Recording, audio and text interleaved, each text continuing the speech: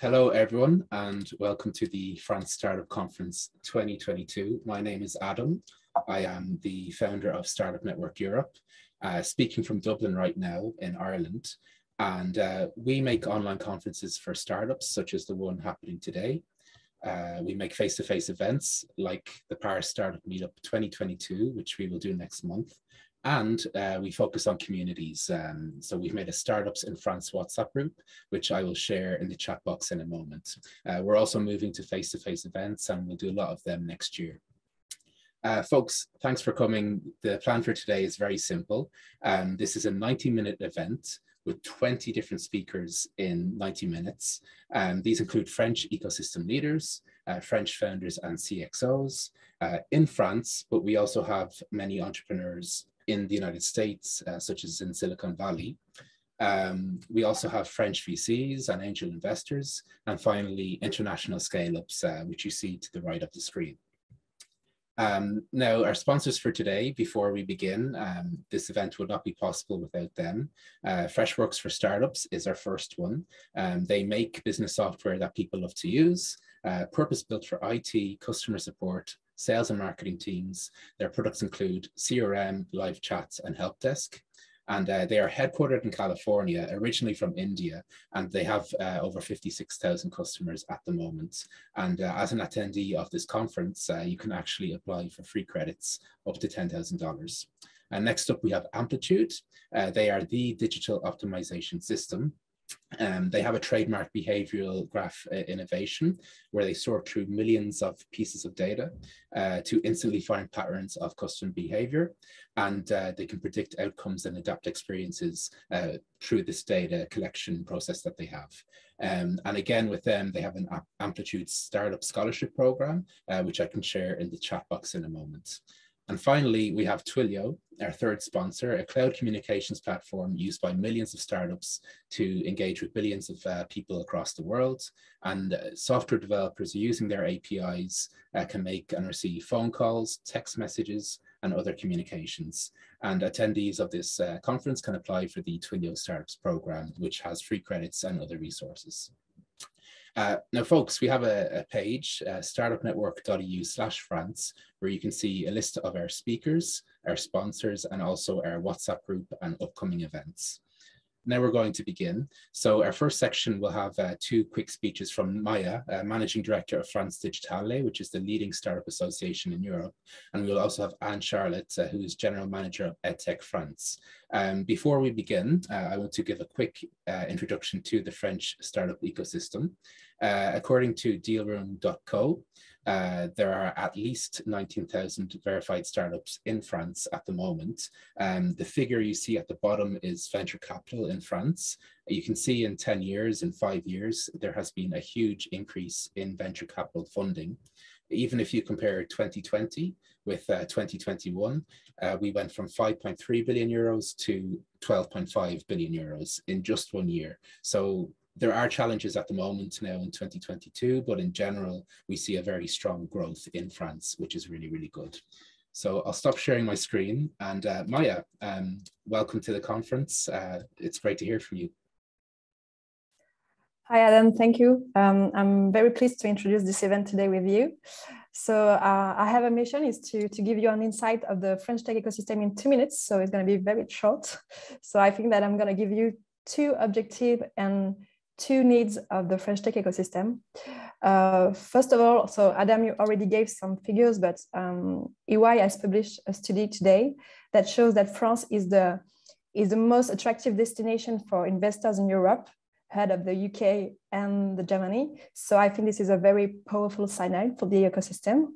However, and observing the market, we are now expecting a slowdown in fundings after the record year of 2021.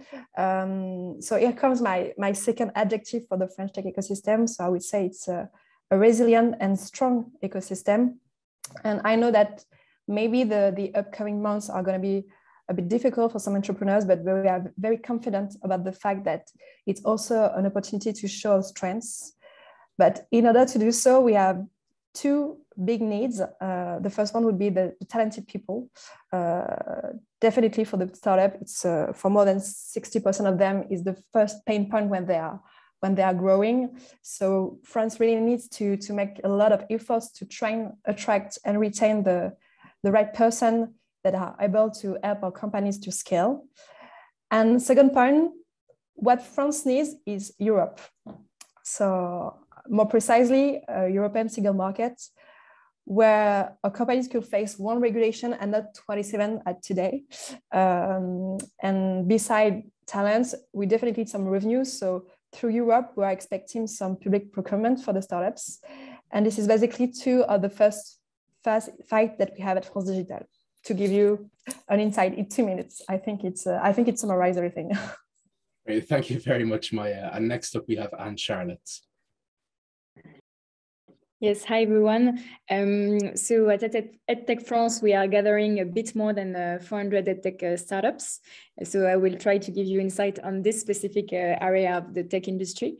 So actually in France, the EdTech scene is covering 3 sub-markets: the K-12 market for primary schools, middle schools, high schools, the higher education markets, entrepreneurs that are selling to business school and universities, and the lifelong learning market if you are selling products to a big corporate.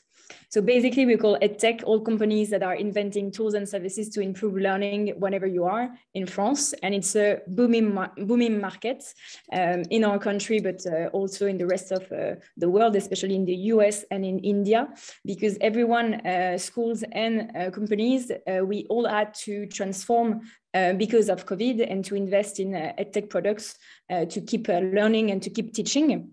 And to give you numbers, if we focus on France, we have a very innovative market with almost 500 EdTech companies representing more than 10,000 jobs and generating more than 1 billion euro revenues. We have famous Scaleups such as Open Classroom, 360 Learning, but still we need to consolidate the market as 50% of the French EdTech, they were created less than 5 years ago. So we have a super strong potential to go abroad in French-speaking Africa. And we are very proud to have a lot of women founding members of companies in the EdTech industry, a bit more than for the rest of the French tech. We have actually 33% of the funding teams in France in the EdTech industry that are co-founded by women and men, compared to only 24% for the rest of the French tech. So yeah, it's a booming industry, and we raised around 500 million euros in 2021. It will be hard to do better in 2022, as we all know it, but we are still accelerating and hoping for the best for the rest of the year. Okay, and Charlotte, thank you very much. And next up, we have a 10-minute conversation between Yann, CEO of Scaleway, and between Roxanne, the director of Station F. So I'll just pin you both 1 second. Very good. And Yann, could you quickly explain what Scaleway is? And Roxanne, you can explain Station F, please. Thank you. Thanks, Adam. So Scaleway is a cloud operator based in Paris, but operating all across Europe. And we typically are what you know of from the large tech companies in California, typically AWS or Google Cloud or Microsoft Azure. Well, we're very much that in a very humble and regional way. And Roxanne? Yeah, so hi everyone. So Station F is the world's biggest startup campus based in Paris. We have over 50,000 square meters of workspace and housing space for entrepreneurs. Over 1,000 companies from around the world work on our campus, taking part in 30 different programs. So we have some corporate programs, we have some university programs, we have some programs like Entrepreneur First that are pure ecosystem plays. And so essentially it's for early stage companies really trying to facilitate their first few years of existence. Great. And you were opened by President Emmanuel Macron in 2017, I believe. Yes, and we're celebrating 5 years this summer. Well, congratulations. So guys, look, it's really good to have both of you here. Yann, I know that in addition to being CEO of Scaleway, you're also an angel investor and serial entrepreneur and advisor. So my question for you both is, according to Deal Room, as I mentioned, French startups and scale-ups raised 12.5 billion euros in 2021, which was more than double the figure from 1 year before. So in your opinion, what explains this growth? Roxanne, do you want to start? I'll let you start, Yann. Okay, all right. Well, I've been an entrepreneur in Paris for the past 20 years. I still consider myself an entrepreneur, but I would like to raise awareness on the fact that France was trailing, has been behind in terms of creating startups and scale-ups and structuring the ecosystem. So we've come a long way in the past 20 years. 20 years ago, when I started my first company, I was literally alone. There was no such thing as an ecosystem. Some people knew each other from the web 1.0, which quickly dissolved. But essentially 20 years ago, we had nothing. So it's been a long way. And recently, our government has taken stock and also realized that that needs to be structured. We can also go back to 2013, where the ecosystem was almost annihilated through taxation, but that was fixed because, again, we have lobbies, we have structures like France Digitale that did the work to make it sustainable over time. So it's been a long way. We're in the game. My feeling is that we are not out of the water yet. Everything we're doing is just what everybody else is doing. Startups need funding. You need a full sequence from seed funding to Series E. You need an exit market. So France is in the game. Definitely, we're on the map. We have beautiful, wonderful companies, creative spirits, ambitious people driving those companies. We don't have an exit market. So that is the worry that I have right now with all these unicorns floating around. So who's going to buy them? Because investors, they need a return on their investment. So let's keep working on the copy to make sure that France creates a virtuous circle out of these companies, which do represent the future of the economy. Thank you, Yann and Roxanne. Continuing with that, what is good about the French startup ecosystem? What can be improved? Super. Well, I think I couldn't do any better than agree with what Yann just said. I think France has come a long way. I think we are on the map. I think also there's been kind of a few different elements that have really pushed this ecosystem forward over the last few years. I think there's been a huge cultural shift. You guys can hear it. I'm not originally from France. I'm from the US. I moved out here 13 years ago. At the time, people were not interested in working for startups. They were interested in working for the state, for big corporations. Today, there's a massive movement. People want to work for startups. They want to innovate. They want to build things. So I think that's a big cultural shift. I also think geopolitics has played a huge role over the last 5 years. We saw traditional ecosystems kind of be a little bit less friendly to people who wanted to create companies. So a lot of entrepreneurs turned away from the US, turned away from the UK. And also we had Macron kind of rise to the forefront with a very pro-business kind of discourse that actually, even though the ecosystem, I mean, he didn't just arrive and everything changed. It was really just, we had finally someone to really represent what was happening on the ground. And then I think there's a lot of stuff that's happened on an infrastructure level. Players like Station F, but obviously not just Station F, have really contributed to making it easier to set up and run a company. So I think a lot of that has contributed to the change. And I have to agree with what Yann just said. I think exits is a huge concern. We have the unicorns. We have to worry about what's going to happen next. Yeah. Yeah, very cool. My question then, you have a very, very cool feature on your website called Feature 40. So Station F is home to over 1,000 startups and you feature 40 of them on your website. They've all raised less than €1 million. They all have some kind of traction. And I love that because you never see that in the startup world, a very standardized set of pitches. Why do you think that is important? Why did you do this initiative? Super. So actually, so Future 40, for people who are less familiar with it, it's the 40 kind of up and coming companies, seed stage and pre-seed stage companies from Station F. So essentially the ones that we want investors to watch. It's our top 4%. The reason that we do a standardized format, which is not unique to Station F, we didn't invent it. We actually copied what a lot of other people are doing, is really to facilitate things for companies and for investors. Investors don't want to spend a ton of time going through a deck. They want to just be able to filter really quickly and be able to see what jumps out. So making this format and helping the companies bring to the forefront what could really differentiate them is why we use this standardized format. And it makes it easier for the investors and hopefully also for the companies to get that funding. Thank you. And continuing with the subject of funding, Yann, I'm doing a poll now to see how many people here are looking for funding. So as an angel investor, what is your number one piece of advice for anyone looking for funding? So I'm going to contextualize that to what's happening today. I'm going to use the B words. So either bubble or business. Maya said it earlier, right? We need more of Europe because Europe is a large playground, and we need to leverage that to generate business.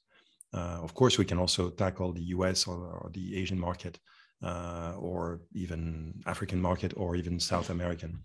But the point is, right now, we're sort of seeing a bubble because there's been a lot of inflation in the rounds, and people might have gotten high on it. We need to make sure that entrepreneurs are really, really focusing on their key metrics, on their business metrics. In other words, how do we ensure that what we're doing actually adds value, actually is transacted in a way that is connected to the real economy, the business. In other words, if I charge for a product or service, then in return, I provide additional value to my clients. These are the fundamentals that we tend to forget when we talk about fundraising. So fundraising will happen when your business metrics make sense and are appealing to investors. Investors have invested a lot recently, and they might actually not get their returns because of the inflation. So because of these big cycles, nowadays, what makes more sense is to actually depend less on funding and more on metrics. The startup world is designed after what Silicon Valley created, which is a massive financial organization. Silicon Valley is mostly that. Silicon Valley is mostly financing on top of tech. So keeping in mind that Europe is not like Silicon Valley, Europe is not like the US, it's fragmented and all that. We need to be extra careful about what fundraising will do to us. And of course, there's going to be scarcity of funding because of the temporary heating up of the market. So therefore, my advice is to make sure that the words lean and the KPIs are back into fashion.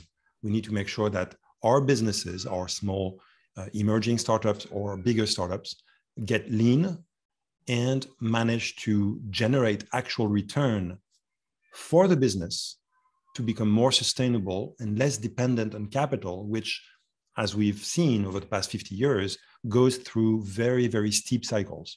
So the worst thing for a company is to raise funding and then not be able to raise again because they've actually gotten the cash at a moment where the valuation was disconnected from reality.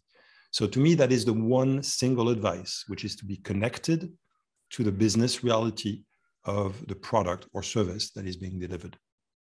Thank you, Yann. And a question for both of you. So Yann, you founded, co-founded, or joined a number of startups. Roxanne, you have probably more exposure to startups than anyone else in France. My question is it better to be a founder or a co-founder in your experience? Well, I've done all the formats. Being a single founder is terrible. You need to be challenged by someone with whom you have shared and aligned interests. That is essential. So being alone is very difficult. And that's why the combination of having a business and a technical founder on equal terms is very important. Now, equal terms is very difficult because that needs to require two people 100% vested into the new venture. And we often don't talk about this, but also have alignment of the spouses and partners if those founders are in couple, because that ends up being a formation of 4 people, right? The point is that being an entrepreneur is extremely intensive, extremely intense, and you easily get consumed. So making sure that you have checks and balances in the founding team, so at least 2 founders, 3 is a little more complex, and having alignment verbalized in terms of what are the expectations, how much time are we giving ourselves to prove that the business can fly, when do we say stop. All these things are essential for it to work, at least in the early stage. Thank you, Yann. And Roxanne, do you see more success with founders or co-founders? Yann is so wise. I have to agree with everything he says.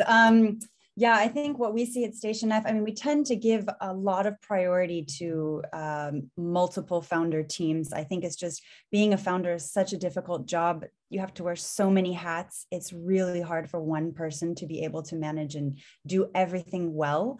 And we tend to like complementary founders. I think there's the trio that Airbnb developed that everybody has been trying to replicate. I don't think it's necessarily the only model that works.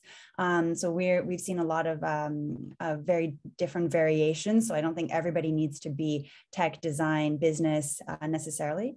And then the other thing that I think is really interesting is to also see what is the relationship for the founders, previous relationship, how long have they known each other? Have they worked on something before? And as Yann said, there will come a time where the relationship really includes everything in their lives. And I think that's something that we've seen a lot of is people come to me, not only when the company's doing well, but when the company's not doing well. And there's a lot of personal elements that go into that. And usually there tends to be an inflection point, I think, when somebody lives a key moment outside of the workplace that kind of creates an imbalance between the different founders. Somebody feels that they're getting more personal time or personal advancement in their life than the other founder, and it kind of creates a very weird dynamic for them. So I would tell founders that are just setting out, it's stuff that you should talk about early on and put on paper. That's my advice that I give to everyone, because they think they're best friends, they know each other, they're aligned. What could possibly go wrong?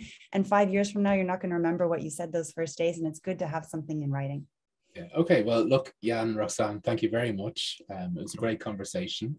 So we'll go on now to our rapid fire talks, where we have 2-minute pieces of advice. I suppose before I do that, folks, I did do a couple of polls, so I will show you the results of those polls now.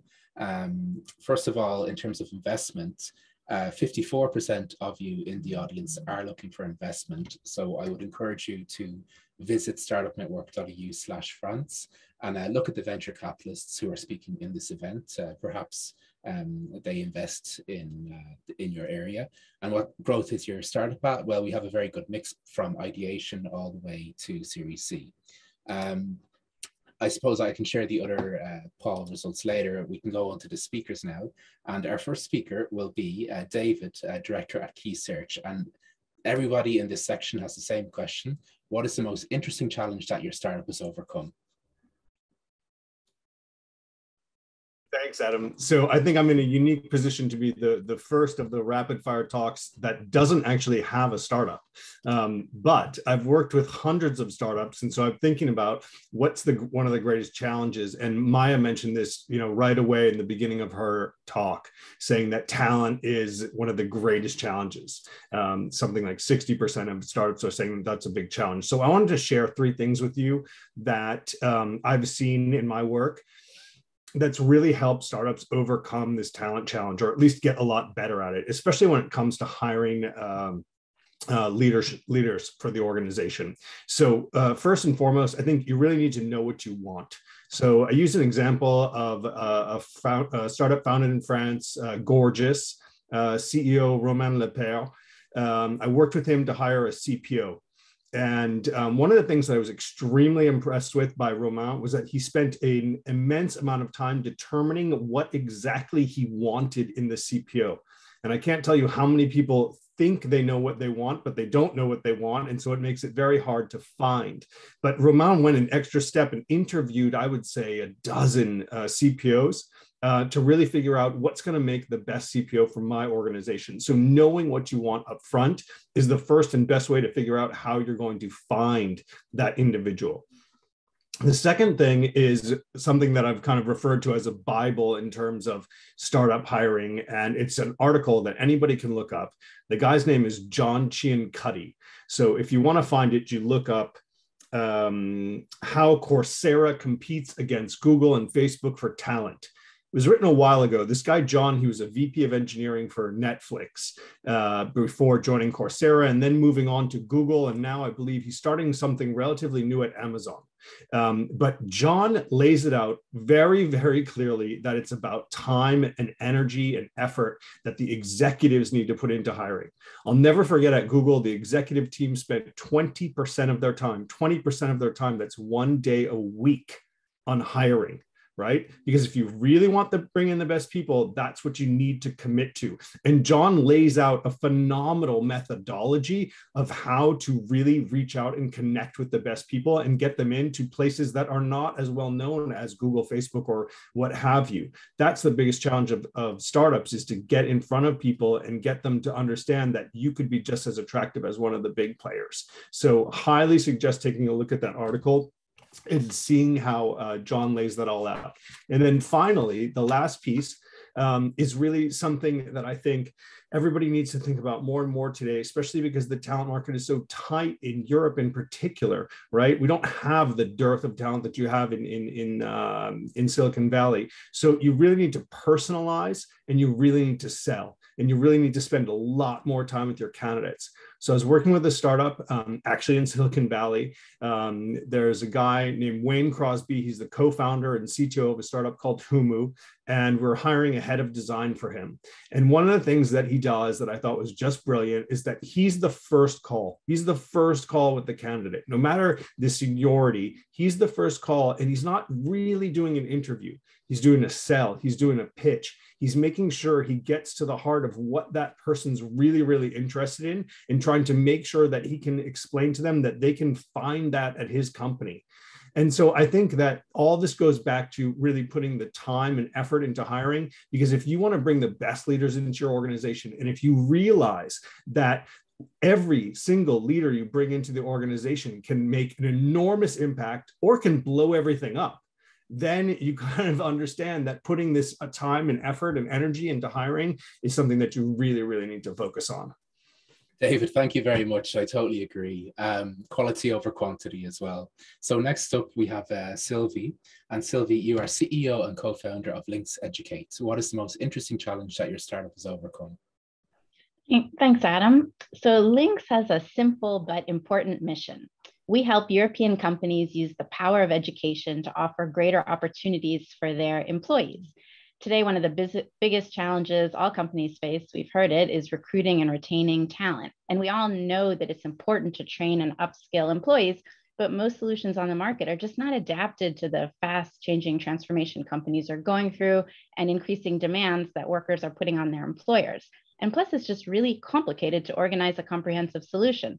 There's a lot to choose from. Employees often aren't very engaged, and there's a lot of paperwork and things to organize. So our most interesting challenge in Europe has been to really shift the way that companies think about what it takes to train employees for the future, and to think in a strategic way about their reskilling solutions. At Lynx, we're disrupting the status quo of workforce development by responding to two needs. On the one hand, making it easy for companies to get a strategic benefit out of their workforce training. We've curated a learning catalog. We match employees to the programs, provide one-on-one coaching to boost engagement. And at the same time, our solution provides real opportunities for employees to grow in their careers and get the most out of the experience. So we overcame this challenge by putting all the pieces together. We partner with top education providers to develop our catalog. We've built a platform to connect employees to those programs and developed a coaching model. And as a result, we've created this ecosystem where everyone is benefiting. Companies are improving retention. They have a tool to attract talent, have employees with the right skills, driving a good ROI on their investment in education. Employees benefit from access to quality education, and our education partners are able to reach more adult learners. So it just comes down to finding a market need and executing. Sylvie, thank you. And next up, Delphine, we can go to you. What is the most interesting challenge that your startup has overcome? So it would be great to hear your answer on that. Sure. Hi, everyone. Before the health crisis, our progress at GFD toward gender equality has been uneven, and even if the 2020 Global Gender Gap Report estimated that parity will be reached worldwide in 100 years, which means in 2120.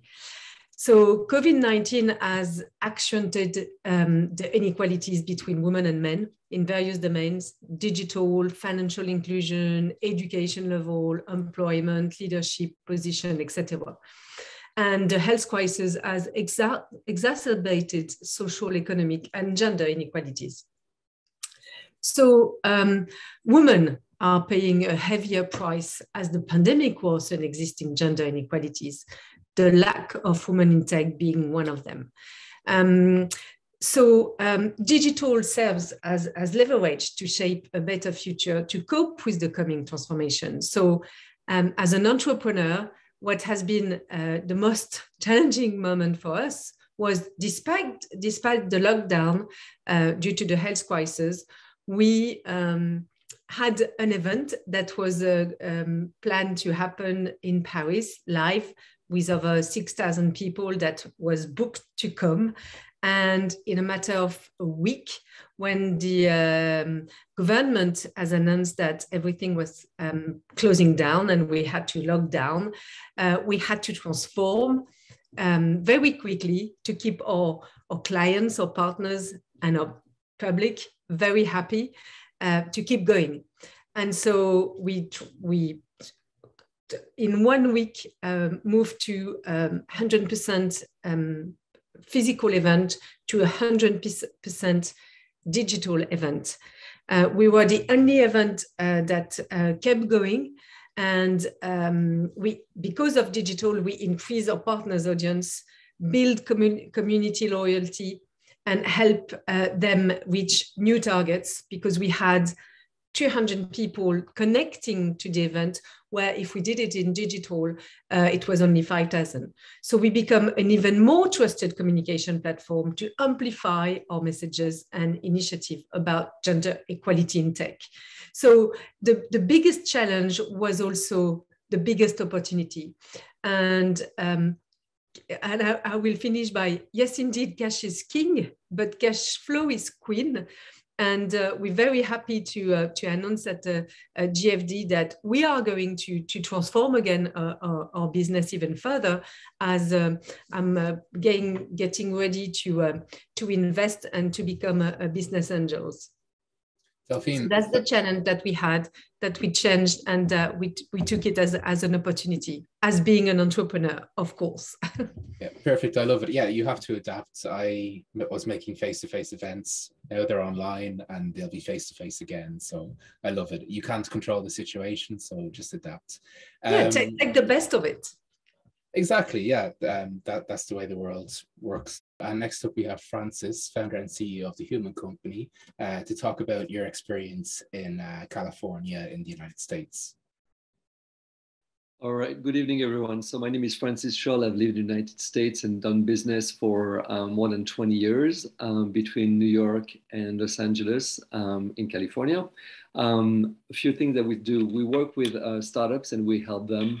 We work with startups, and we work also with corporations, with startups, and we help both populations understand that there is the idea, the original, impetus to create something, and then there is the scaling challenge. So we developed a model, Squircle, to help the circular aspect of creativity and creating a company, and the square aspect of scaling it. So I'm going to send you a link for everyone to take a simple test, squircleacademy.com.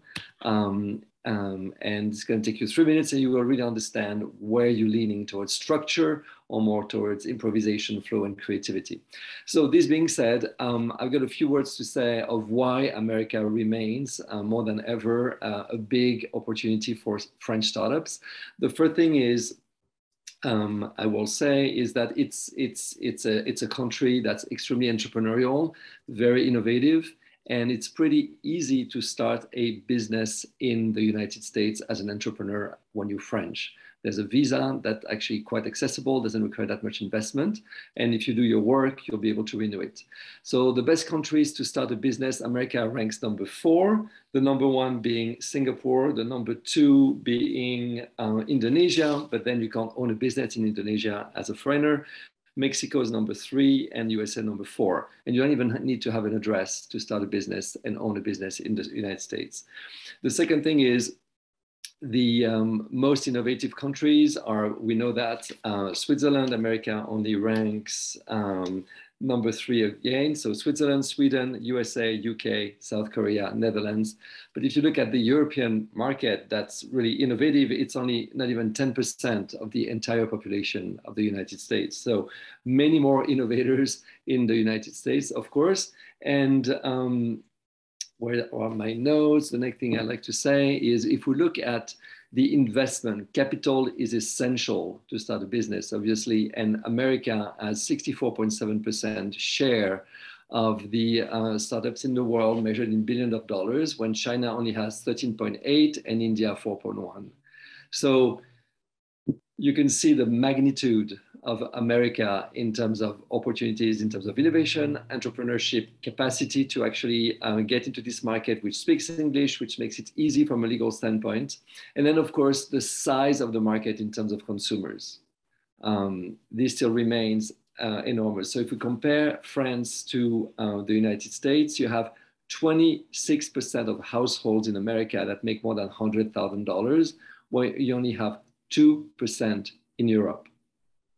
So you see the ratio 10 times or 15 times more.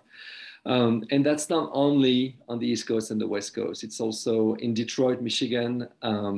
You have more than 15,000 people who have a capital of an ownership of worth that's more than $5 million. With a strong automobile industry, as you know. Phoenix, Arizona, electronics, semiconductors, you have 14,000 people who have more than $5 million of wealth. Seattle, Philadelphia, 16,000, Philadelphia, 23,000 households. So the magnitude of the US market, the ability to scale within one same country in one language that you understand, with a legislation that actually will help you and sustain you as an entrepreneur. So that's it. Francis, thank you so much. And I'll just share the poll results. Where is everyone based in this webinar? So Paris, 44% of you, but we also have about 30% of you outside of France. So it's a very international audience, which is very good to see. And next up, we also have a poll about attendee roles. So 48% of you in the audience are founders or CXOs, and 14% of you are investors and venture capitalists. And we also have other people working in marketing, tech, and elsewhere. So next up, we have our venture capitalists and angel investors. And our question for everyone in this section is, given your experience, what tips do you have for French startups and scale-ups getting funding in 2022? And our first speaker will be Romain, co-founder and executive chairman of Cosmo Connected. Romain, you're also a serial entrepreneur and tech investor. Hi, Adam. Hi, everyone. Yeah, so I'm the first who's supposed to give an advice, which is kind of tough. What I just can say is 2022 is going to be a long year. What was potentially the tips of in January might be different now. I think the top priority, if you have a startup and you want to scale up, I think is to make sure that you will have enough cash. I would say prioritize the cash, try to raise as much as possible, and potentially raise it with different, don't take six months. If you have a way of doing it earlier, I would suggest to do it either if it's an angel investor, family offices, or even the VC that was not especially the one you target. So that will be also a way that we need to show resilience. It's going to be, I think, tough times. And if you have a great roadmap, if you have a great team, and if you have, I would say, 18, 24 months of cash, well, you can estimate yourself to be lucky. So that, I think, is one of the top priority. If compares to what was maybe different 6 months ago, and yeah, I would say try to stay humble and try to deploy your plan. Potentially in 6 months of time, if you deploy your plan, maybe you will get some interest from VCs because you will have shown that you'll be able to handle this kind of difficult period. I don't want to sound too dramatic, but I think it's realistic to be in France, not to say okay, everything is green. The FOMO period I think is over. So I'd say now it's really time to execute, try to bring great talents and show great value as a CEO and for your, and even if it has to be with angels and I said, you know, it's great to invest with angels. I love to invest as an angel also in tech startups. But I think it's important to realize that I think cash is key. Voilà. Cash is key. Thank you, Romain. And next up, we have Maxime. Thank you. Thank you. Next up, Maxime, founder and managing partner of G Ventures. Hi, Adam. Hi, everyone. Yes, Romain, cash is king and key, that's for sure. So I'm a serial entrepreneur based in Paris. I'm investing as a business angel since over 3 years now. And I just recently launched G Ventures, which is the first student VC in France. Basically, we help students and young graduates get to their fundraising round, pre-seed, seed. And obviously, during this past few weeks, I've met a lot of founders during office hours, and they were asking me a lot about how they should plan their future fundraising or even the management of their cash right now. Exactly. So basically, what about their hiring? What about their runway? And based on the current state of the public markets, because obviously on the public markets, it's going down and all the tech values, even the largest, are going down, and it's replicate over to all the private equity and now VC stage. So it's important to understand that it's coming up and to get prepared and to plan ahead. So what I did is, as Y Combinator recommended a few weeks ago, there are some thoughts to consider when making your plans. And I curated some of the best advice I found on fundraising in 2022. And with humility, I will share with you some of the advices I got, 9 of them. First is that no one can predict how bad the economy will get, but things don't look good. Like everybody on this panel and on the previous panel told you that it doesn't look good, but still we have a true ecosystem now that we didn't have like 10, 12 years ago in France, in Europe, as Maya and Roxanne said. So now we have the resilient infrastructure ecosystem to get through, and you have to get prepared. So the safe move is to plan for the worst. And if the current situation is as bad actually as the last 2 economic downturns, the best way to prepare is definitely, as Romain said also, to cut costs and to extend the runway within the next 30 days. So definitely ASAP. And your goal should be to get to default alive. That's for sure. Okay, Maxime, thank you very much. And our next speaker will be Gabriel, chairman of Lyoness Investissement. I don't speak French, sorry. Investment is fine. Hey, Adam, thank you, and excited to be here. Thank you, Maxime, for touching on the Y Combinator recommendation. So Lyoness is a French investment club where we allow French individuals to invest in the US. And so obviously, most of our investments, I would say 90%, are from YC, out of the YC batch, current batch and previous batches. And so obviously everyone saw that memo from YC. I wanted to, talk about it a little bit as well. A few things, the theme of the panel is what advice would you give someone that wants to fundraise in 2022? Well, actually what YC just said, and I potentially could agree, is if you're planning on raising right now, don't. That's literally what they said. If you're planning on raising right now, just don't in 2022. So, obviously cash is king. I'm quoting Romain, and extend your runway. That's really what I would focus on. Then again, that's all about the kind of negative side, like, okay, don't invest. 2022 is a terrible year. I don't entirely agree. And I do think that for great companies out there, for great businesses that are, growing, that are still growing, there's tremendous raises ahead and tremendous possibilities to raise, because it's going to become, less crowded, less competitive. But Tiger is still investing, and Andreessen Horowitz is still investing. Leonis is still investing. I'm not in the same category. Probably we'll see, maybe soon. And so we're still looking for great businesses. And so I would say the best thing to do, the best advice to reach your fundraising goal is to hit your target, is to hit your numbers. You know, if you have the right numbers for a Series A, you'll be able to get a great Series A. If you have the right numbers for a Series B, etc. So, you know, default to live, reduce costs, obviously. But also, you know, hitting your targets would make for a regular, I would say, raise, even though the environment is kind of messy. I'm sure there's going to be great raises happening, and we'll be part of those investing still right now. So that's it for me. Merci, thank you. And next up we have Thibaud, CEO of Michelin Venture Capital. So I'm very glad to be here because I'm quite the only representative of what is corporate venture capital.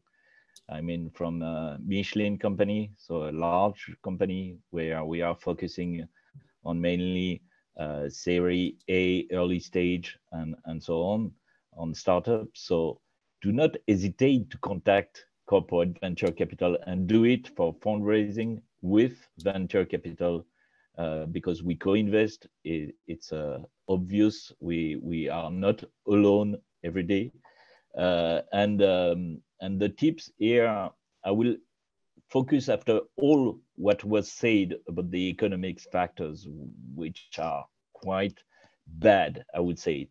On 2022, I would say to focus on scale, because the theme of the rapid talk is also about scale up. And I will focus on startup, industrial startup, because France has a tremendous opportunity on industrial startups. And the French government launched recently the new label for startup industrial. And here, corporate venture capital can help a lot the startup in pre-industrialization and prototypes. It's where we are the best. And frankly speaking, we have a fantastic opportunity in France to help to have startup, industrial startup. Finally, with this new program, we had French tech label. Now we will have French startup industrial, and I think it's a great opportunity, even if the condition economics are bad. But you know, we will find that. Thank you. Thank you so much. And yeah, it's really good to have different parts of the ecosystem here.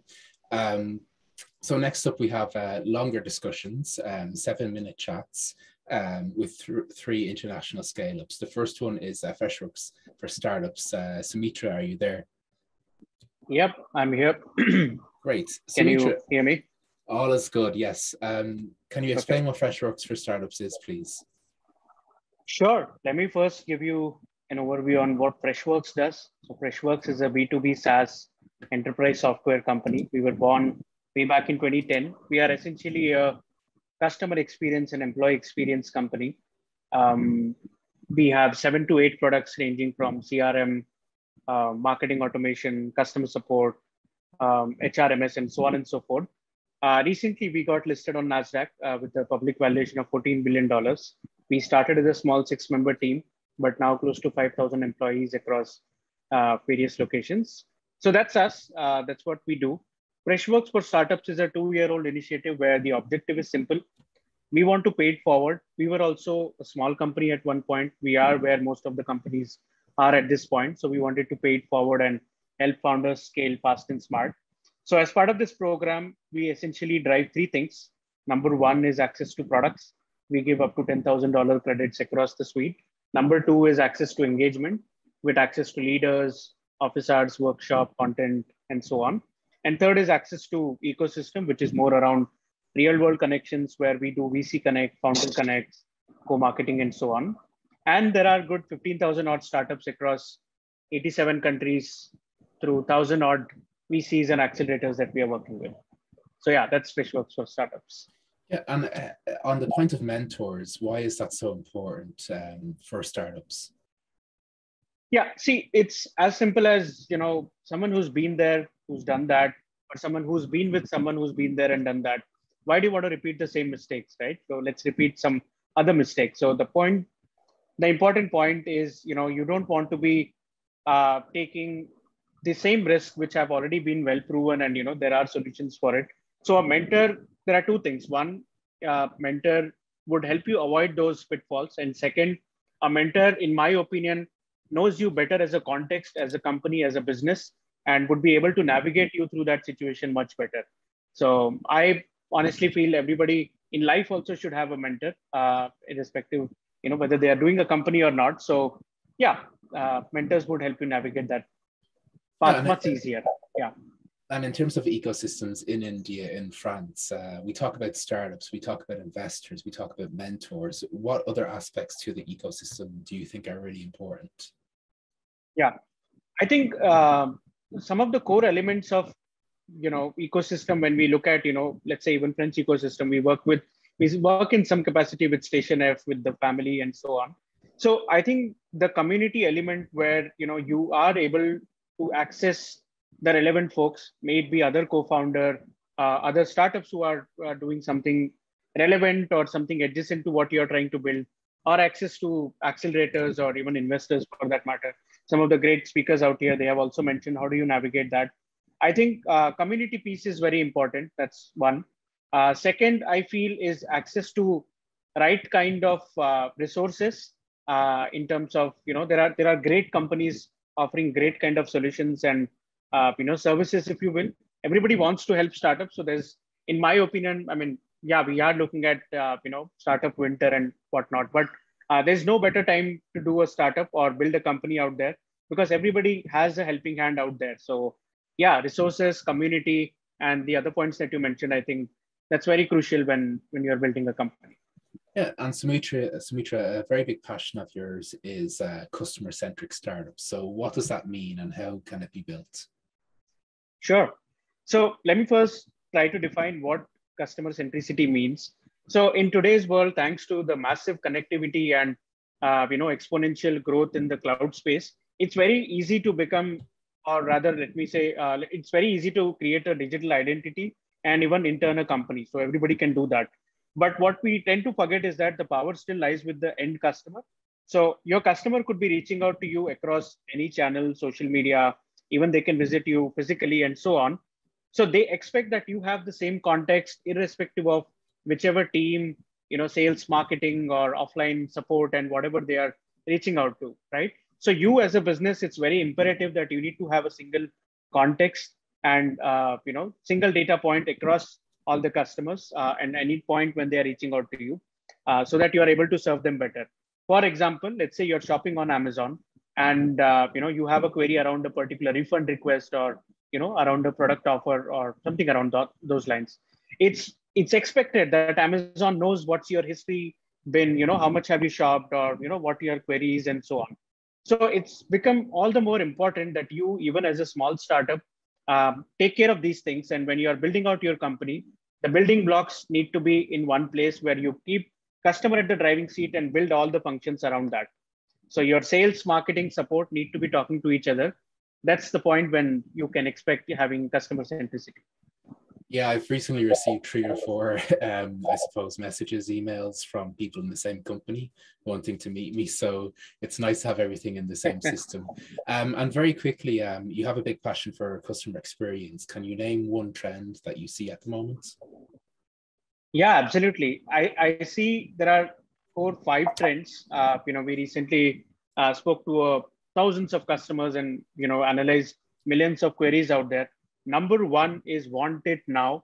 Want it now culture prevails everything. So the faster you are able to respond or serve your customers, you will have a better CSAT, point blank, period.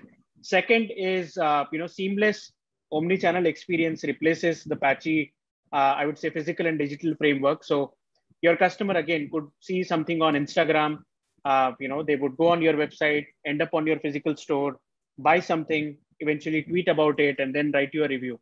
So they don't care how they are coming your way, but they need to have a seamless experience. So having that close chain is very important. Third point is mobile first. It's not a news, but customer want to control, people want to control the pace of the conversation. So WhatsApp, Line, Apple for Business and whatnot. They want you to be available 24/7, but don't be intruding. Let me chat and don't call me, right? The fourth piece, what we have been seeing is agent empowerment. All the more because of pandemic, it's very crucial that your customer facing team needs to be in a good shape, needs to be happy. They need to be delighted so that they can delight your end customers. And the final piece, Adam, what we have seen is, AI has been in conversation for a while now, but I think being automative, being predictive is prevailing, the talk of the town now. So if you want to really exceed in your CX game, you need to, you like it or you don't, you need to jump the bandwagon of bots, AI, and these kind of things, because yeah, that will just save a lot of money and a lot of effort for you as a company. Sumitra, thank you very much. Okay, and next up, we go on to John Cutler, Product Evangelist at Amplitude. John, hello there. Are you there? Great. Good. Can you hear me? Yes. Okay. All good. Great. Okay. Technology. Yeah, digital products. Great. And I suppose, John, first of all, you're an expert in product. We will do product conferences over the coming year in Paris and other cities across France. What is the biggest thing that startups get wrong when it comes to product? Well, I mean, it varies obviously by the type of product, but I would say that not being honest with themselves about the play that they're undertaking.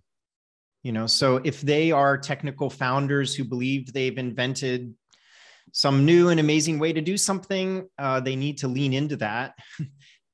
But if they believe that they've discovered some untapped opportunity, they need to lean into the research side and validating that particular problem space. So it sounds strange when I say that, but I think this is what advisors and other people often help with. I don't think they help with magical skills necessarily, but they give you that other set of ears to make sure that you're being honest with yourself about the play that you're undertaking. Is this going to be something that requires a lot of capital? Is this something that requires early validation? Is this a slow burn type effort? And so I think that finding those second set of ears to be honest with yourself is really the biggest challenge that I see. Great, and most startups in this conference are actually evolving, making their own digital product. How have you seen the category evolve over the past 15 years? Yeah, I mean, I think that there's a couple trends that we've observed. One, it's easier and easier to ship and develop things than it ever has been before. So what used to take quarters to years before can take days or weeks now. Not for all plays though. There's some plays that are still, you're going to need to kind of work for a year or more to kind of develop your thing, but the rate of being able to deliver. And so we always say at Amplitude, are you shipping faster than you learn or learning faster than you ship? And the pendulum has definitely switched to people being able to ship a lot faster than they learn. 20 years ago or 15 years ago, they would actually learn, there'd be a lot more research, et cetera, accumulating. And then the real rate limiter was the ability to deliver and ship. And so I think we've seen the pendulum swing now where teams are actually shipping a lot faster than they can learn. And this is, this can bite you obviously when you're scaling a startup. Yeah, and I finally read the book, The Lean Startup. People have been telling me for years to read it. And that focuses on basically doing things in batches, doing constant updates instead of doing one big update once a year, which could mess up everything. Have you seen that as well in Europe? Yeah, and I think that, again, everything in context. I mean, Lean Startup was published at a time where a lot of technology plays were extremely big batch plays. I mean, these were people who had been in environments that went for years where there was a lot of smoke and mirrors about the success of the startup, and Lean Startup was a response to that. What I'm seeing now, again, going back to what we opened with, is that some teams, it's like we've replaced waterfalls with whirlpools. They're just shipping, and they're going so fast, and they're not stepping back and looking at the big picture. So I would say that really it depends on again on the space that you're in. But what I'm observing is that, I think the principles in the Lean Startup are good. I think what's happening is, again, sort of, you'll see teams talking about experiments, but not stepping back to the 10,000 foot level and ask what needs to be involved here. You know, what do we need to ship to be able to validate what we're doing? I don't know if that helps people, but you really need to take a step back. But I think that the idea behind that book is still very valid for what we're doing. Yeah, and do you often see I suppose, a communication gap between product managers, product designers, and let's say the sales and marketing teams? Yeah, and to me, this is actually the big frontier. In that what we're actually observing in the Valley, at least Silicon Valley, is that the products and the product thinking around the products is at a certain level, and the product thinking related to sales and marketing is trying to catch up. So it used to be that product was one of the P's of marketing, right? That marketing would evolve, you know, the personas, and you'd have this, at least in B2B, you'd have this sales motion and marketing motion, and product was being bombarded with all the requests. Now, the challenge has flipped, where product is very independent and is trying to set the stage for the organization, is moving the organization, and sales and marketing is trying to catch up. So again, the pendulum has switched. Now, I don't know for many of the stages of the startups that are listening to this, you know, this might be a little too early to discuss that, but the more you can apply product thinking, experimentation, and an opportunity focus and long-term strategy across your engineering and design and sales and marketing team, that can definitely be a competitive advantage, because often the hypothesis to test isn't over on the product side. It's actually in the sales and marketing side. And so you need to be able to apply the same thinking to those particular areas. It's definitely a challenge, especially if you're a veteran of a very fast moving tech company, and now you're started a startup, your comfort zone is the shipping. Your comfort zone is not so much the sales and marketing side. So that might be where you have to focus, actually. John, we're looking at doing chief product officer conferences across Europe in the coming months. It's a term that 13,000 people have in Europe, according to LinkedIn, which is a lot less, a lot less than in the United States. So why are chief product officers necessary? How are they different from existing positions in Europe? Why should a startup have one, basically? Well, if you think about a lot of startups, if one of the founders came from a product background, you essentially have a chief product officer, whether you like it or not. But as things start to scale, but let's say you don't, you know, some people are very entrenched in a certain domain, they're experts in that, they found a company, and they never really learned product.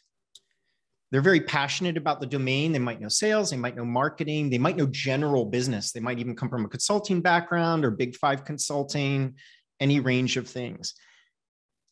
And so the CPO role is either filled by a founder with a product background, or that will need to be a key hire for the company. Now, at first, it might not be a CPO, it just might be a head of product. It might be some, you know, the title is rather unimportant, actually, in the grand scheme of things.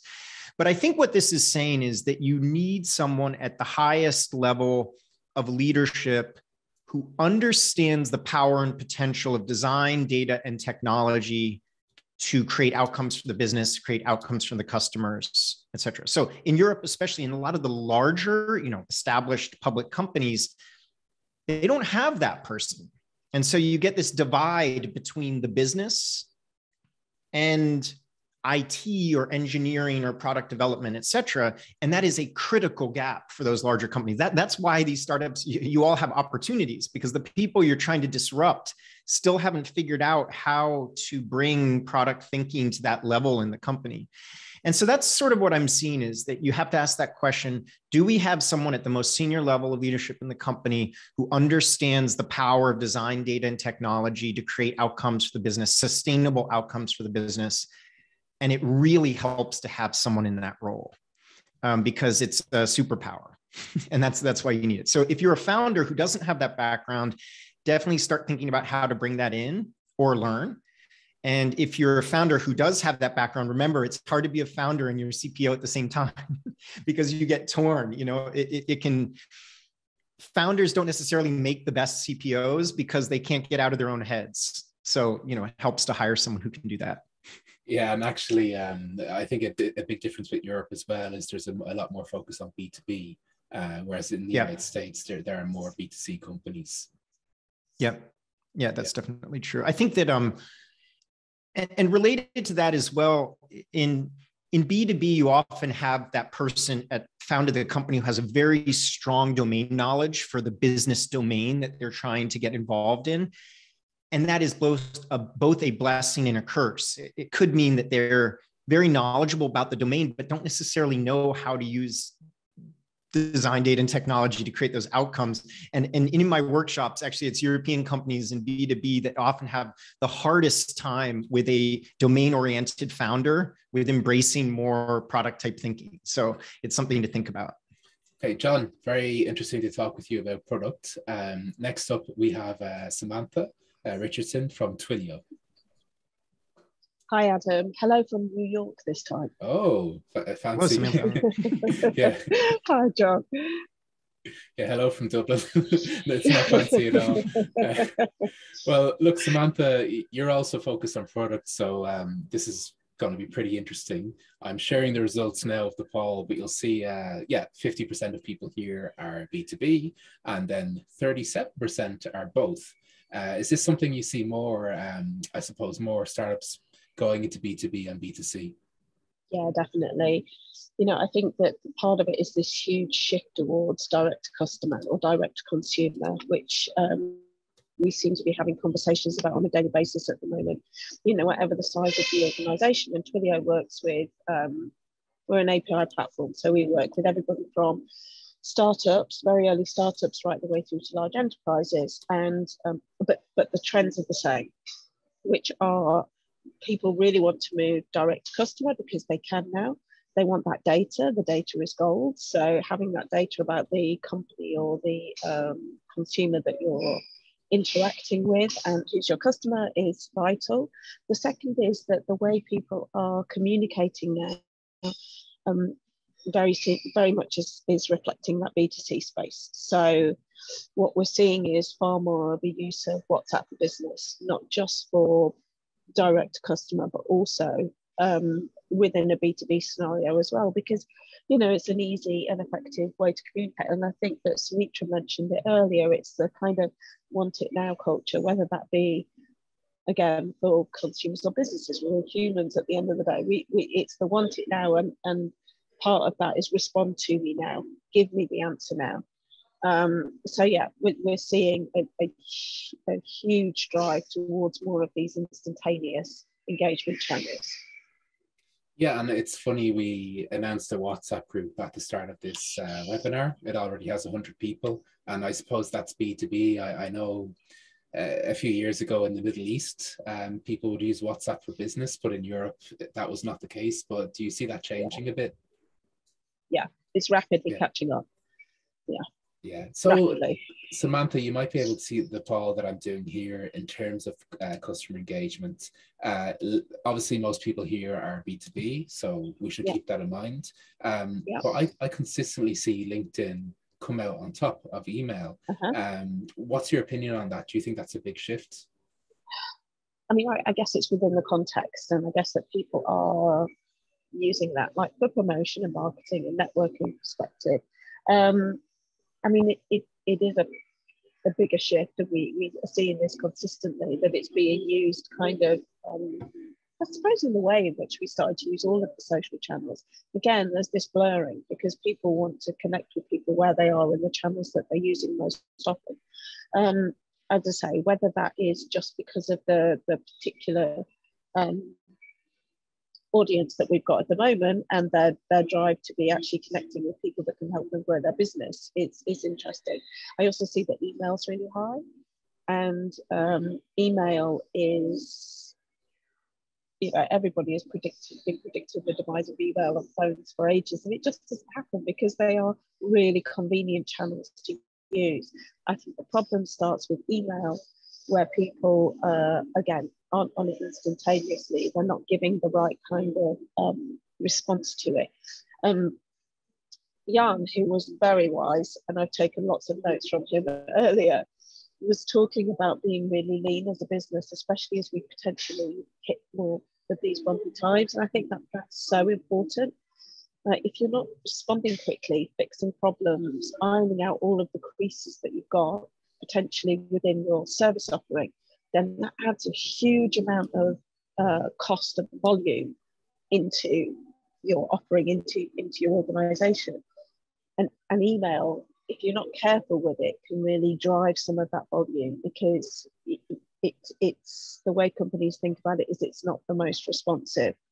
It can also go on and on and on as you go backwards and forwards and backwards and forwards. So I think that email is great for like long form content, for something that, you know, a customer or business needs to say, but think about really spreading that use across other channels, because it does have a tendency to create this backup and really add some volume and create inefficiencies in an organization is the only thing I'd say. Yeah, great. And I suppose on the topic of communication methods, what do you think is the most underused one? For example, website chats, something like that. Yeah, it's difficult because, sorry if you can hear noise in the background, it's difficult because it depends. It's that really annoying phrase, it depends, because it does depend on your organization. I think the web chat is underused, but then or perhaps it's not used very well, because people build automation into it that actually just ends up in frustration and cul-de-sacs. So I think having that ability very quickly to jump off and speak to a human is very important. I know that, you know, the phone is a costly thing, but there's ways that you can automate it and put fantastic IVR automation, you know, for something that really requires an in-depth response or a very immediate response. It can be, you know, don't shy away from having it, because you can make huge leaps in terms of resolving problems and increasing that CSAT score and increasing loyalty by really making that human connection with somebody. As always, I think it's just do your research. Do your research and really understand where your customer is. You know, there's such a plethora of ways that you can communicate with them.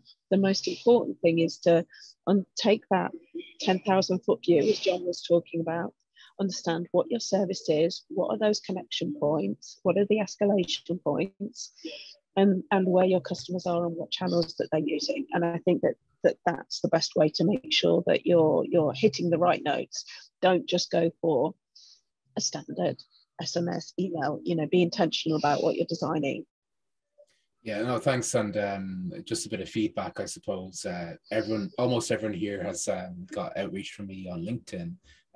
But yeah, with Twilio, actually with Twilio software, I used to work for a company, and this is crazy, but I know it sounds weird, but listen up. Basically, I worked for a company that sold online courses to doctors, and they had this amazing sales method where doctors are very busy people. So once somebody filled in a form on a website, we would call them within 1 or 2 minutes. Now that sounds kind of, people might be freaked out, but actually people were very impressed. They were doctors. Yeah. So it came into the CRM, and then we called people using Twilio software, and actually had great conversations. But if I called those people just 1 hour later, probably they wouldn't remember what the program was. So yeah, exactly. I'm probably going to send out a text message. We're going to do a European startup Slack group maybe, and we're just going to text message 10,000 people. So let's see what happens. I know text messages apparently have a 20% open rate, whereas an email might have a 1 or 2% open rate. I think it's interesting because SMS used to have like a 98% open rate. Overall, you know, people tend to open very quickly, so it's probably about 20-25%.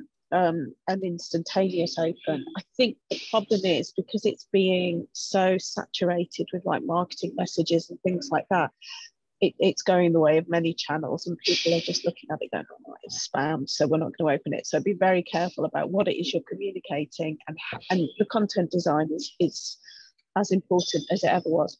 I think those are the two things that people tend to overlook, but how you communicate and what you're communicating can just, it drives your loyalty. You know, product will only go so far on its own. It's everything else that you're building in with that will really make the difference.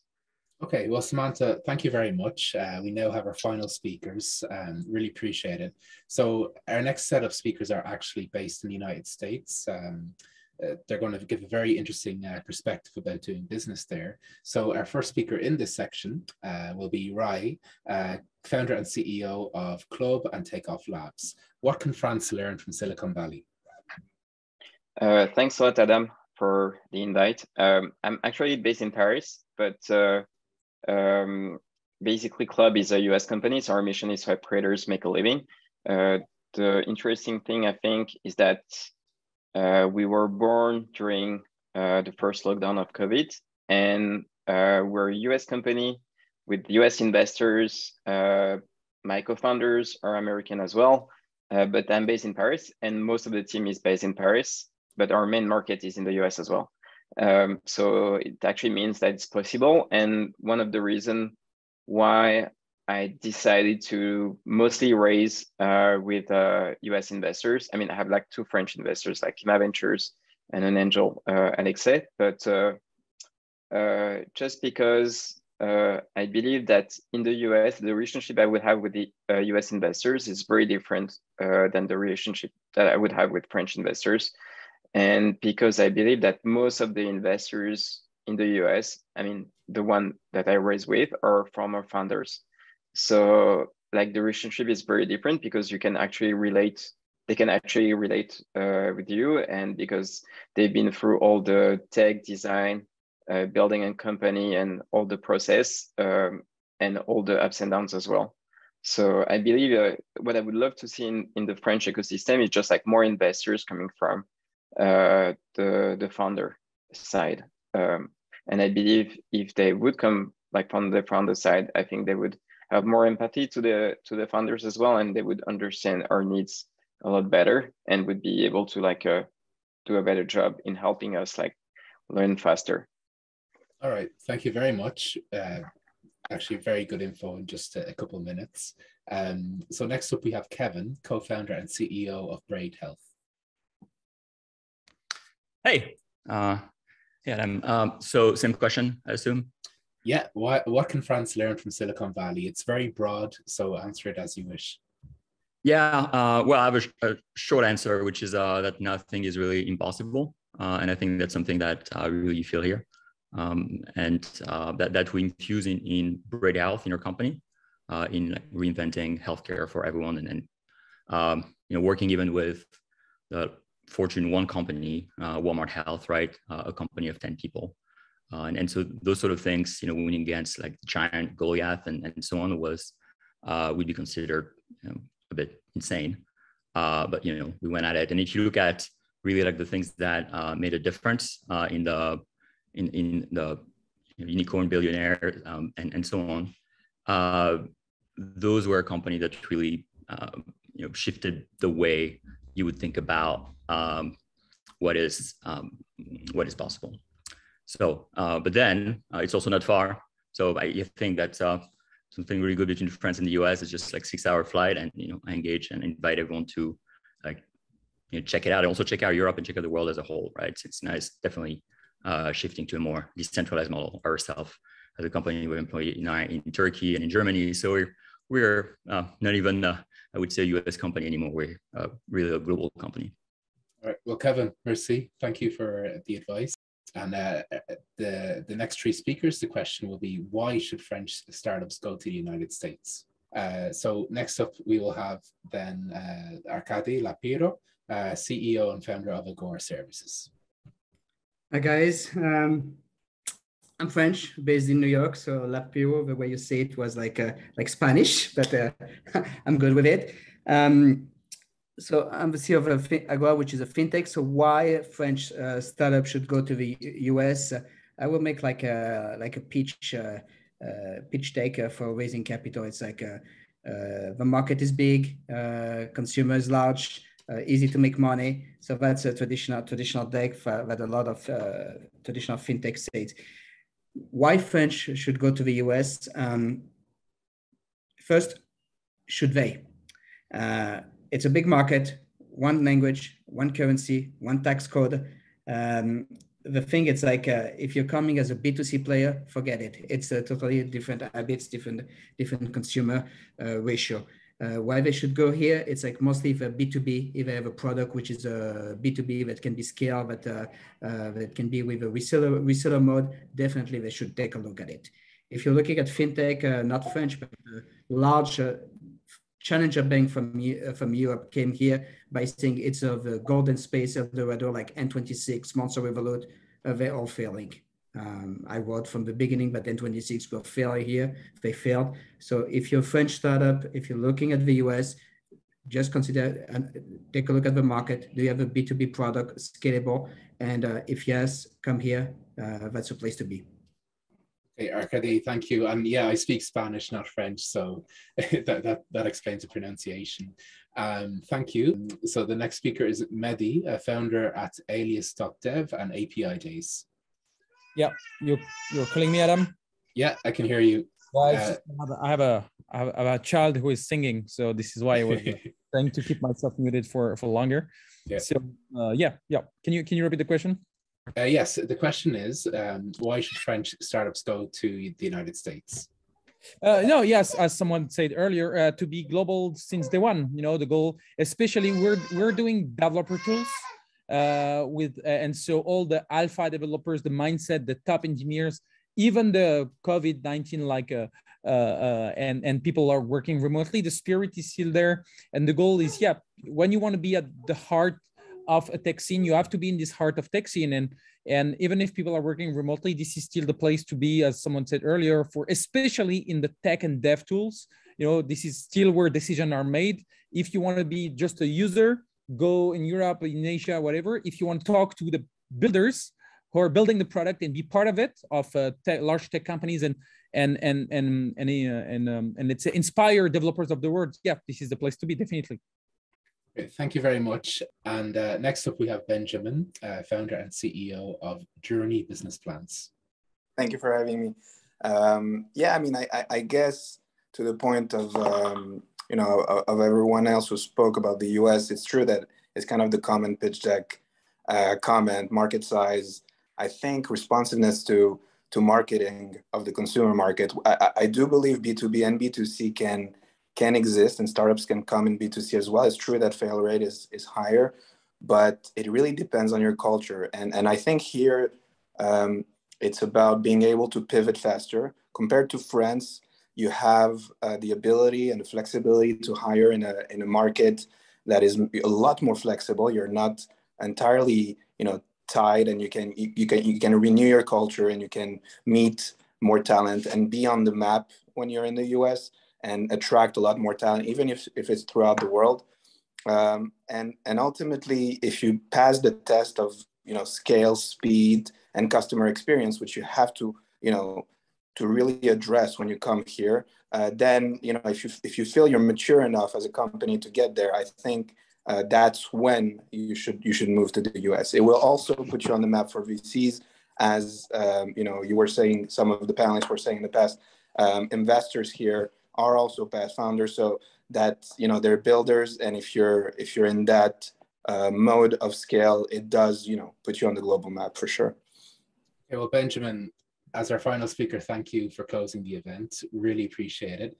I will say to everyone still listening, thank you for coming.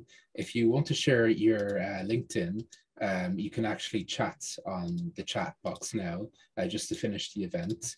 Feel free to add me. We'll be doing the Paris Startup Meetup on June 27th. And during September or October, we will do a series of events for CMOs, CTOs, CPOs, every three-letter initial you can think of. So thanks, everyone. Really appreciate it. And see you in Paris. Thank you.